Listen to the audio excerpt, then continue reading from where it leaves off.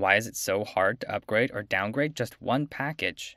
What is a package dependency? And just what would it look like to visualize all of Debian's package requirements in 3D space? Debian is a robust distro of GNU Linux based on the .deb package format. These packages are made of files that get extracted to the system and scripts that can be run if needed. .debs are a convenient and proven way to install the base OS, new applications, and required libraries. In just about every case, an application packaged as a .deb will have dependencies. A dependency is another package your package relies on. A good example is a graphical GTK3 application, which needs libgtk to function. In many cases, your dependencies will also have dependencies, which could also have dependencies, and so on. The connections between these interdependent packages make up what's known as a dependency tree. This dependency tree is a very common image used to depict basic package relationships. Digging into the origin, it seems this image was created with apt-rdepends.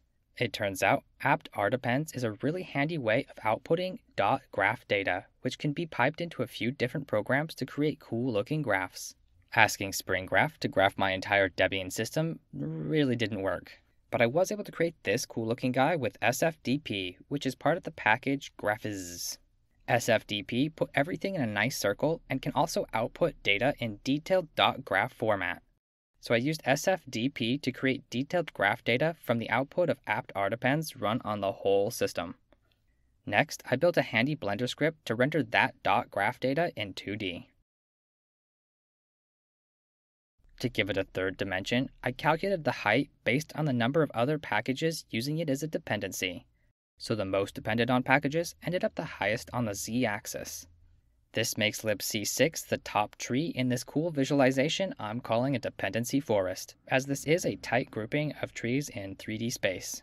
The links between packages are really just a list of the package names and the needed versions. Here's an example from the alsoutils package. By removing or changing any of these packages, you could break alsoutils as well as any other packages that depend on the changed package. I bet you could guess why messing with any of these higher dependent on packages could cause a problem for the lower parts of the tree. Thanks for watching. Bye.